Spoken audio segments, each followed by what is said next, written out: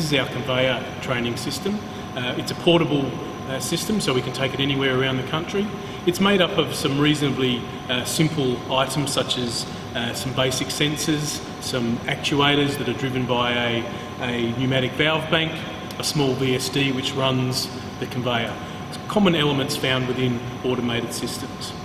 We use this particular bit of training equipment to teach the basics behind PLC programming, and the whole course culminates in participants programming this particular bit of training equipment to do several things, including when the block comes down the conveyor. If it's a particular type of block, it will be rejected, whereas if it's another type of block, it can be